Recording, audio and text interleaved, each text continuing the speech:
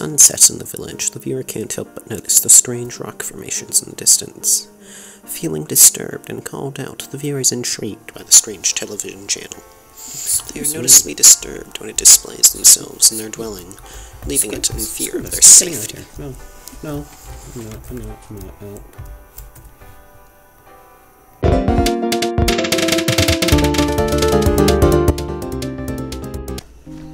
Last night, there were a billion stars in the night sky.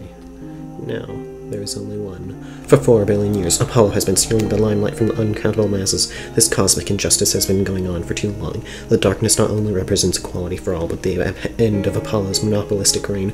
Imagine a world where no star is left in another's shadow. Join the movement today.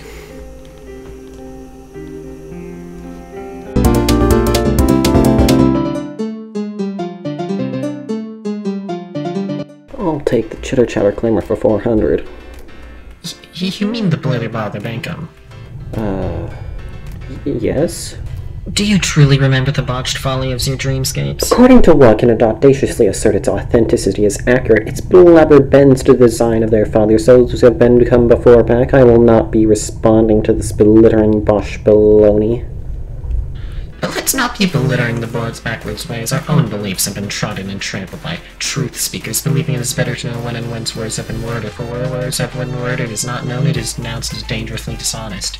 Now answer us. Do you remember?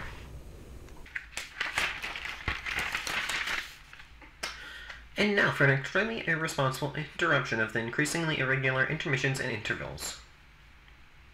Man, that title could be formatted better. Like, oh, what is this? Is this Brian David Gilbert?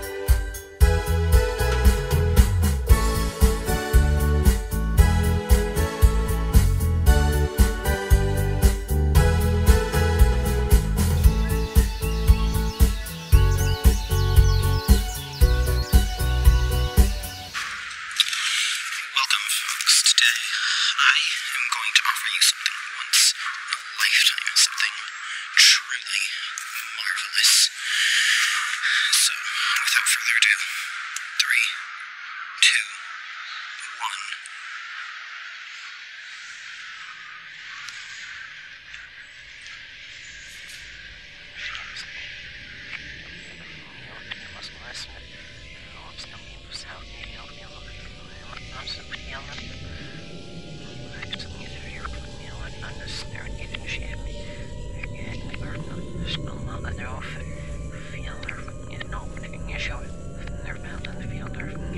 1.